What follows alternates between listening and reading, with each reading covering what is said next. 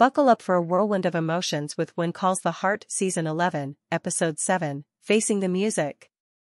Premiering on May 19th, this episode promises to be a captivating watch. A blast from the past arrives with the return of Tom Thornton, a familiar face sure to evoke a wave of nostalgia. His homecoming could present a thrilling chance for the town's choir, shaking things up in unexpected ways. Erin Krakow, who portrays Elizabeth, holds on to hope for a positive outcome with Tom's visit.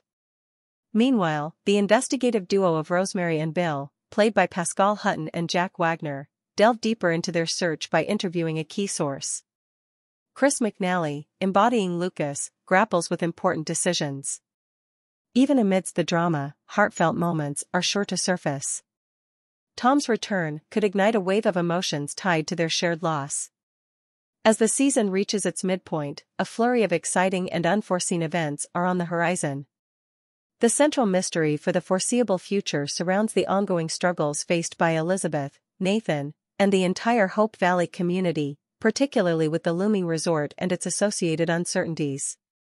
So, prepare yourselves for an episode brimming with surprises, tear-jerking moments, and captivating developments in When Calls the Heart Season 11, Episode 7.